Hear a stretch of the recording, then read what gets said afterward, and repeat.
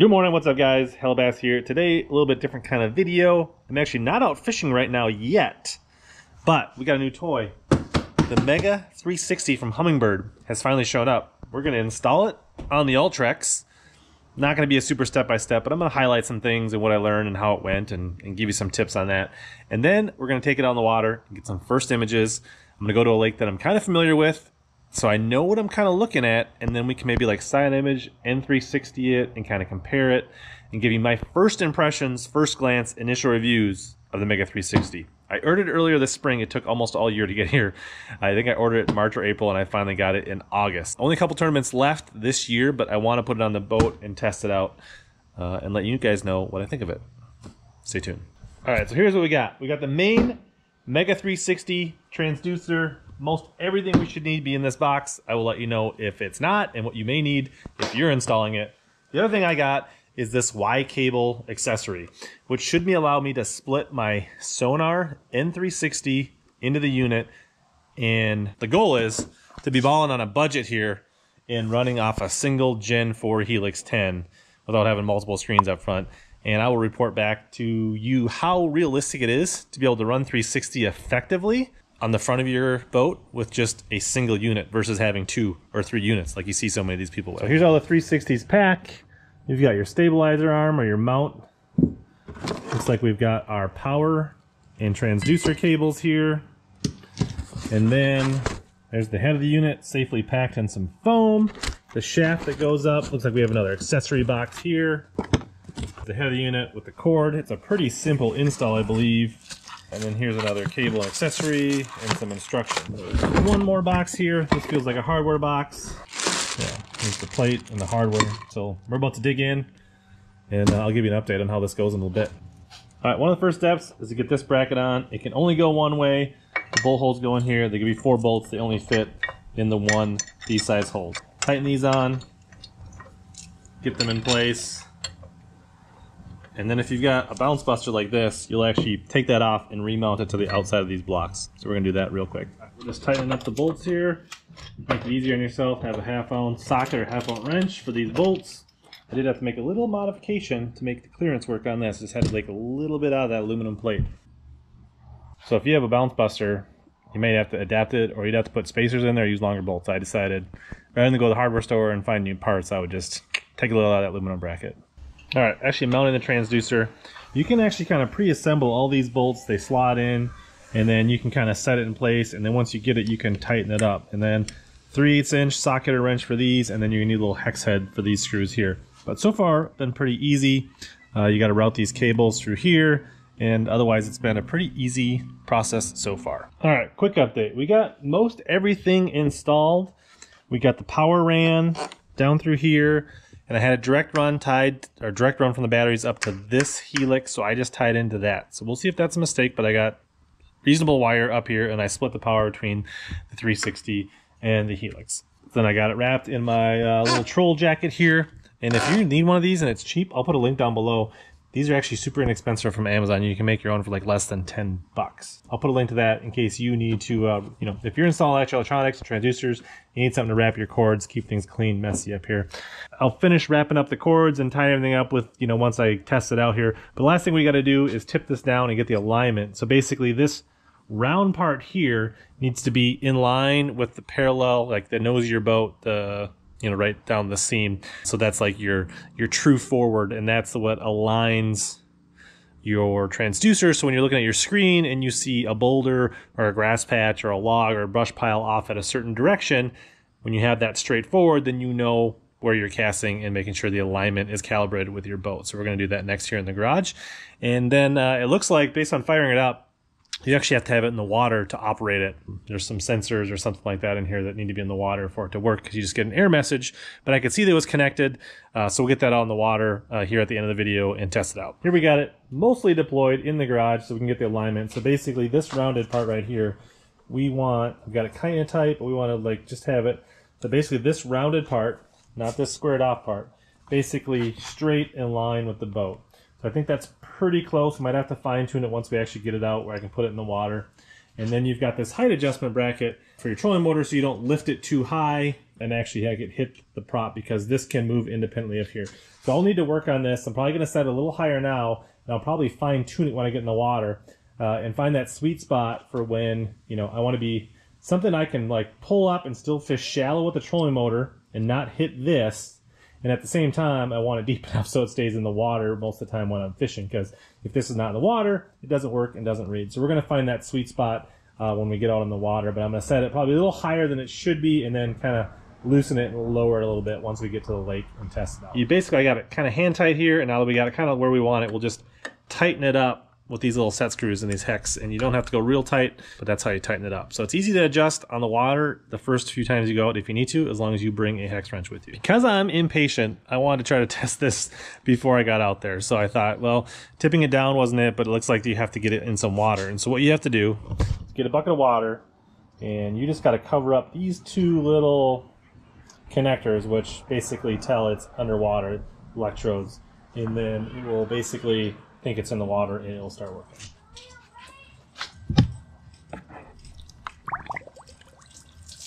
There it's preparing the pod. I've got it in the water, and obviously we're not getting any good readings because I'm in a bucket in my garage, but you can see that the 360 starts to turn. So now I feel confident when we go to the lake, we'll be in good shape and we'll get good results. Looks like she's all hooked up. The only thing we got left to do is fine tune the height adjustments when we get on the water, see how it works. So far so good. It actually was a pretty easy task. Didn't take that long. I didn't exactly time it. If you have a few hex heads, a few of the right wrenches and sockets on hand, it goes pretty quick. And if you're good at wiring in the power and connecting to your existing power, you shouldn't have a problem installing this in, I don't know, an hour-ish maybe? Shouldn't be that long. It took me longer to find the tools to make the adjustment to that little bracket so that my bounce buster, I could put it on. Next stop, the lake.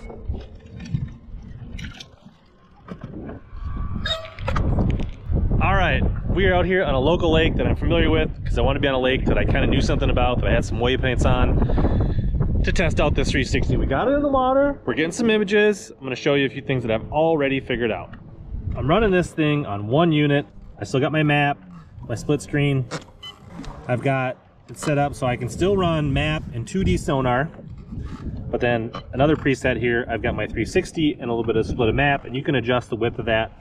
And you can see we got some waypoints, and you can kind of see this, but there's weed clumps. It's kind of an inside turn that I've marked before. Not get into completely what we're looking at here, but you can definitely see the weeds already on the 360. But you see I'm right next to some waypoints. But one thing, if you want waypoints on your 360 with a Helix, that is possible. I know a lot of people think you need a Solix for that, but what you need is this Humminbird model right here with the heading sensor. And I'll put a link down in the description to this puck, because this is really important. This will help your deep water fishing and allow you to have a heading sensor like this that shows you the direction of your boat amongst your waypoints. Plus, when connected with a Helix and a Humminbird, you can put your waypoints on your 360, and let me show you that setting. Go into Menu, Accessories, Mega 360 Settings, go down to Navigation on 360, turn that on, and just like that, you can see there are my waypoints on the 360 overlaid. So now, because I don't need as much map, because I can see those waypoints, I can actually lessen the amount of map I'm showing and then put more 360 on my screen so I get better detail on a Helix 10 on a single unit.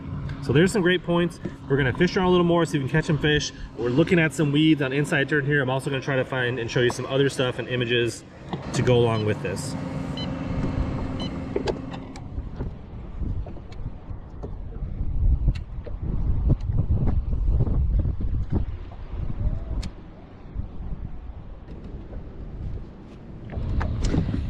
The other thing I had to do to get my splitter to work is I had to go into connected transducer and select the transducer plus the Mega 360.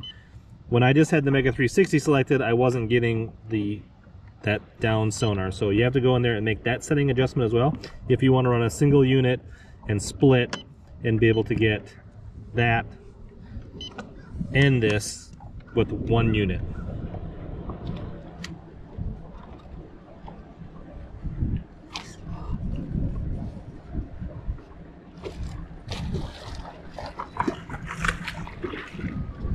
First bass of the day, fishing some grass clumps. We'll show you what those look like on the 360. But strong little Bass Tech 3/4 ounce jig with a little salt bug from Arsenal on there. Not a giant, but got a flipping grass fish already. Let's go look what that grass looks like on the 360. So you can see we're up here actually picking apart some old waypoints I have, and you can actually see them on the screen in relation to the boat. And as the boat turns, these these waypoints will pivot. And we're actually really close to where I caught them in the past in this thick milfoil, but you can see it's just really thick milfoil all the way around there. Honestly, don't need the 360 to fish this kind of stuff, but it's interesting to see what it looks like on your screen in an area that you've already been fishing, in an area that you're familiar with. So that's the biggest tip when you get a new piece of sonar, whether it's live scope, Mega 360, side imaging, down view, anything like that. Go to a lake that you're familiar with, practice it, learn what those images are telling you on stuff that you already know, and then when you go to a new lake, you're going to be a lot more comfortable when you're dissecting new water with these new tools. Alright, we couldn't duplicate that flipping bite, so I've dropped off a little more on the weed edge. You can see here on the 360, like the nose of the boat is up in thicker grass right on the edge, and then like out to the side, so I'm basically sitting almost maybe just slightly on top of the edge, but out behind me you can see that's more sand, not so much weeds. So you got weeds, right? So the weed line is basically right here, and my boat's sitting right there. So it helps you better understand, according to this little hump here, where I'm in relation to the hump, and where I am in relation to the weed line on that hump. So it just gives you even better visual reinforcement while you're fishing offshore to make precise presentations depending on if you want that clean bottom, maybe there's a little rock there, or if you want to actually be in the grass. Depends on where you find the bass that day. Alright, it's a little windy, hopefully you can hear okay, but I'm pulling up on this offshore spot, and the picture's pretty clear, but we're in the waves, so that distorts a little bit, but we've kind of got like an old sunken boat lift dock or something out here in some deeper waters. We're gonna go ahead and pitch to this, but you can see this image that's just in front of the boat on my old waypoints. Helps you make that accurate cast. And here's that same object on side imaging that we just fished. Alright, we got the boat on spot lock. I'm kind of fishing the inside weed, or inside turn on a weed line off the back of the boat here. This is the way the wind is positioned. Kind of a tough day today. Haven't done a lot of fishing, kind of playing around with the new 360, but we got high skies, no clouds, east wind, kind of post frontal. Not ideal for catching fish, but still, I mean, the main goal of today is to get out and test the 360 and look at it. So I'm going to show you what we're fishing here.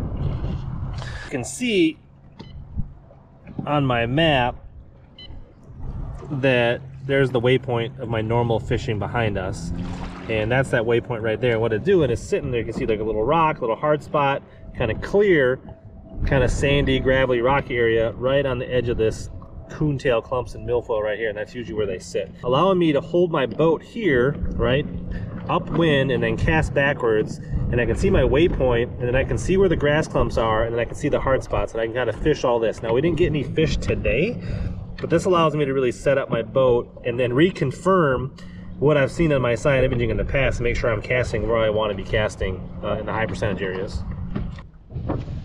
Something I just saw, I was working up this weed line where I'd caught fish before, and right out here I noticed a little cluster of what looked to be bluegill beds, and I threw my jig worm out there, and I actually felt the bluegills like pecking my line and pecking my worm. Now, I didn't catch any bass this time, but that's the perfect example of the type of stuff you might see when you're using your 360 fish in your traditional spots that might lead you to casting to something and maybe getting some bonus fish or finding some fish you wouldn't have otherwise found. All right, we're gonna keep moving and grooving, looking at a few more spots. This is a lot of fun, seeing these weed lines on the 360. I did notice back here one place where I would have probably normally followed the contour out at the depth I was fishing. The weeds actually stayed shallower. So like I was originally on the weed line on like a 12 to 14 foot break, but then if I follow 12 to 14 feet out, the weeds disappeared. The weeds were actually having 8 to 10, so I kind of flattened off and followed the weeds. Now, I didn't catch any fish there.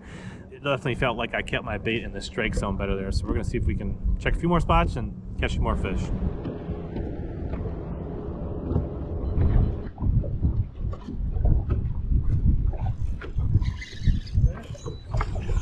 Not very big.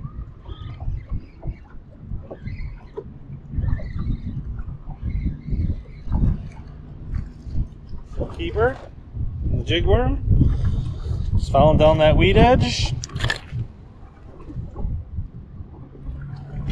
Oops. Hopefully there's more and bigger ones. Little guy.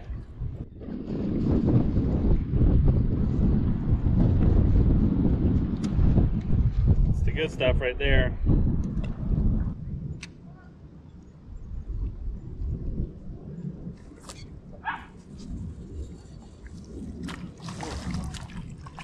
Whittle guy. Got a little string pull.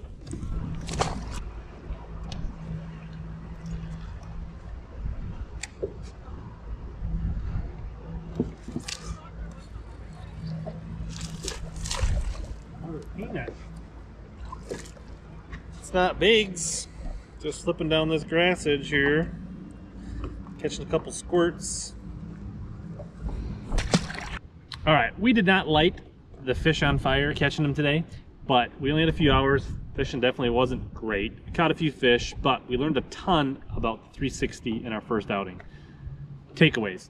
I'm definitely going to see how this is a tool that's going to help me catch more fish. Even though it didn't today put a lot of fish in the boat, I can see how this will make me more efficient, make my cast more accurate, put my bait in places where fish live more often, see unique things, and make casts to things that I didn't know were there that will put fish in the boat.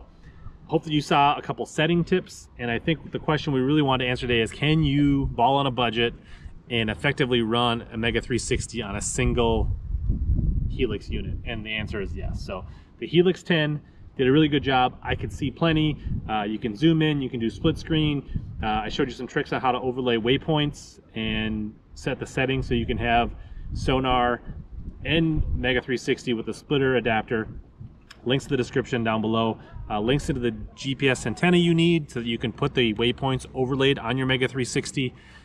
We're only going to learn more, so if you're interested in Mega 360 Humminbird content, subscribe to the channel, hit the bell notification so you don't miss any videos.